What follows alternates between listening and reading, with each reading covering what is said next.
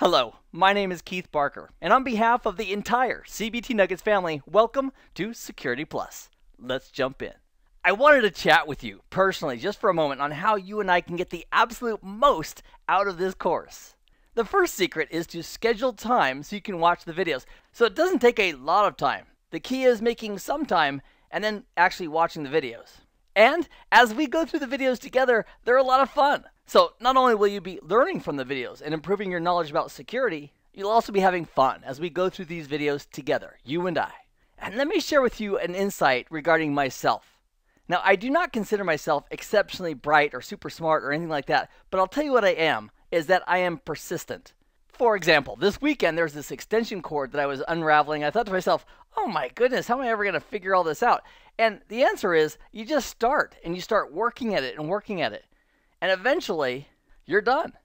And I still remember back in the early 90s when I first learned about a CCIE and I read an article about it, I thought to myself, wow, Cisco's at the time highest certification level. And in the early 90s, I didn't know anything about Cisco.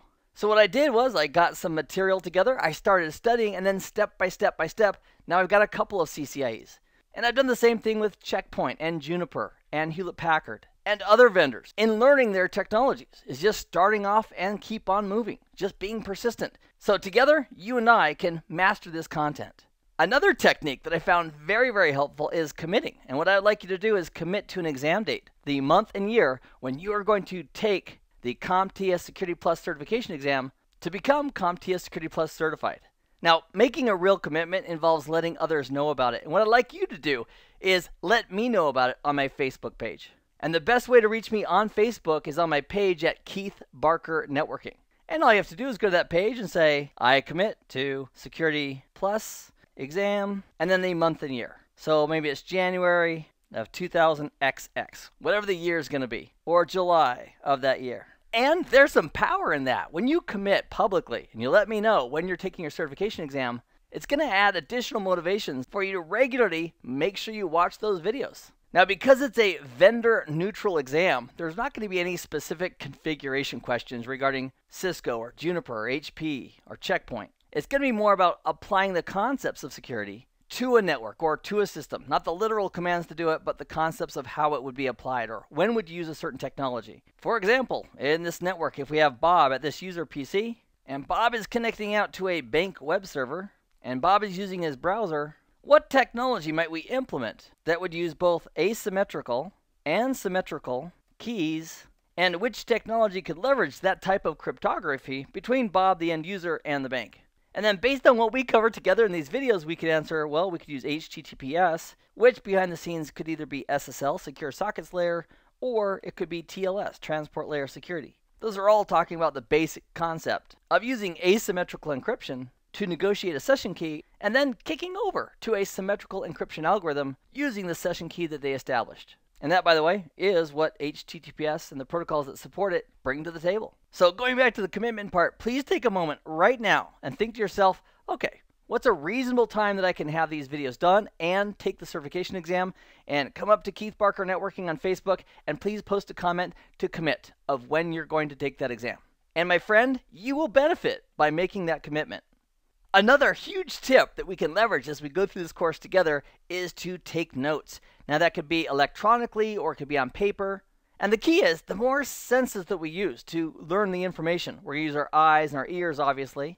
But if we also write out our notes, that additional method is going to help us learn even better. Sometimes I'll make a lot of notes and I'll never even go back to those notes. But I do know this, writing out those notes has assisted me in internalizing that information and learning it that much better. And the benefit of learning the information and really knowing it has two benefits. One, primarily, in a production environment, we can implement and use those technologies to make a more secure network, a more secure system.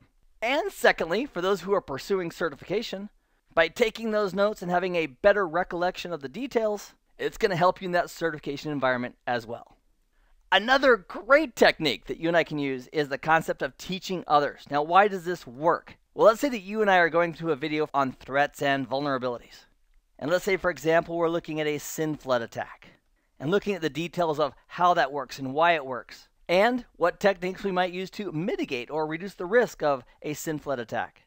Well, if you and I are going through this together and you know that you're going to turn around at dinner or at the next break and you're going to actually teach that to somebody else, like a spouse or a sister or a brother or a friend or coworker, chances are you're going to pay more attention as we study it because you know you're going to have to teach it. The second thing this is going to do for us as you do share this with other friends and individuals is that as you discuss the topics that we're learning together, such as a SYN flood attack or any of the other hundreds of topics that we're going to be covering in this course together, as you explain the concept to somebody else, that may help identify for yourself some of the areas where you need to go back and maybe revisit that topic. So it's a win-win situation when you teach somebody else, because they'll get to learn about it, you'll reinforce those concepts in your mind, as well as help identifying where you need to go back and do a little bit more research or study to make sure that you can clearly explain that concept or topic to another person.